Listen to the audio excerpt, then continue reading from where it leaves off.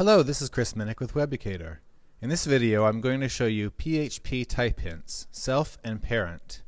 This video was inspired by a blog post by Hans van der Vecken, which is available at the URL shown here. Since version 5, PHP has had the capability to type hint function arguments. Over the years, the number of possible type hints has increased. Here's a summary of what's currently available. Two type hints that you don't see very often are self and parent.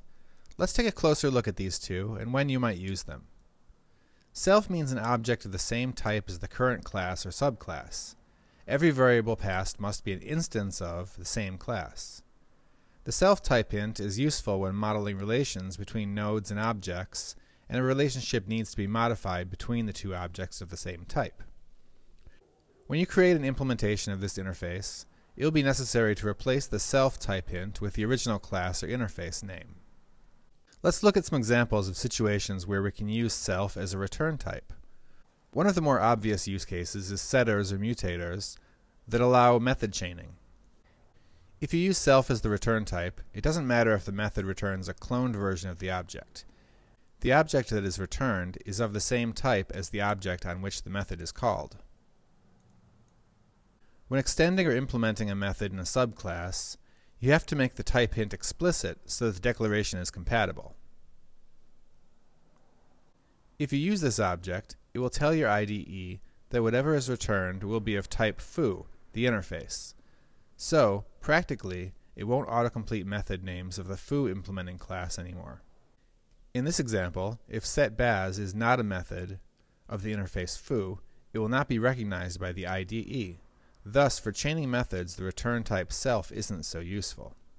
Coming up with examples of non-setter methods that still return objects of the same class isn't so easy. Here's one. And here's the implementation of this. This isn't good design, however. This method clearly doesn't belong in this interface. The parent type hint always refers to the class that you're extending. In this example, it means bar or one of its subclasses. The object that gets passed here could be of a sibling class of foo, for example. The type hint cannot refer to an interface. It's exactly the same as when you would call a method on a parent class. You can only use it when the current class actually extends the parent class. There are a couple reasons why the parent type hint isn't used much. First, if your code is designed with respect to the solid principle, almost everything is an interface or an implementing class. You'll see that the number of abstract classes will be very small, and almost no classes get extended. So, using the parent type hint is very rare. Second, it's generally better to type hint interfaces. This is based again on solid design principles. Specifically, the idea that objects should be replaceable with the objects of subtypes, and that you should depend upon abstractions. Thus, the number of type hints that are class type hints and not interface type hints is very small. I hope you found this video useful. Thanks again to Hans for the inspiration. Check out Made with Love at the URL shown here for other articles related to software development.